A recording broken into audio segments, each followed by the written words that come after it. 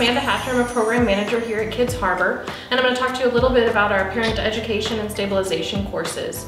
Kids Harbor saw a need in the community to have this resource. There weren't a lot of places offering parenting classes in the area, and certainly not with that stabilization piece.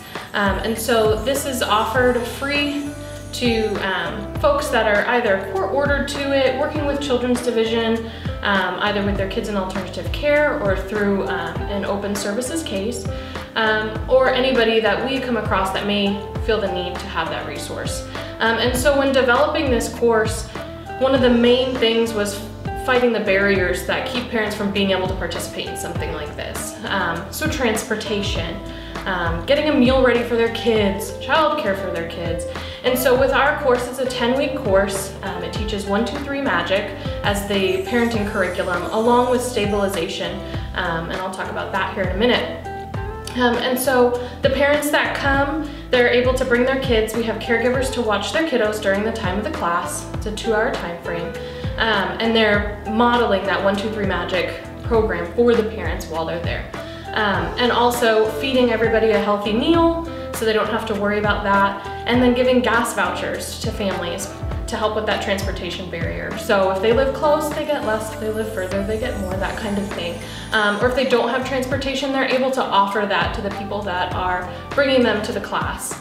And so the class goes over through that 1, 2, 3 Magic curriculum, and it also talks about budgeting, schedules, reward systems for kids. So each family gets a rewards box and practices these things throughout the course and comes back and shares with each other how it's going and what's been working, what's been not, and kind of sharing their stories. And often we have folks come in and say, I had no idea. I didn't have this growing up. I didn't know how to parent. And lots of them are here because they have a court case for child abuse and neglect. And so to hear that and see that they just really didn't have the tools and to be able to provide that to them has been wonderful. And we've had folks come back and say, can I talk to the next class and let them know how amazing this is and how helpful it can be to them if they really engage. And seeing those relationships built throughout that course has been awesome to see, because they're really building relationships with folks that are struggling too, and can kind of come in and help one another as far as different techniques and things like that they've learned throughout the class. And we do prize giveaways, cleaning products, hygiene products, things like that for participation. So it really has been a wonderful program, and we hope to continue to be able to do that and serve. We're able to do this through 2 grants actually, the Miller County Cares Grant and the United Way Grant.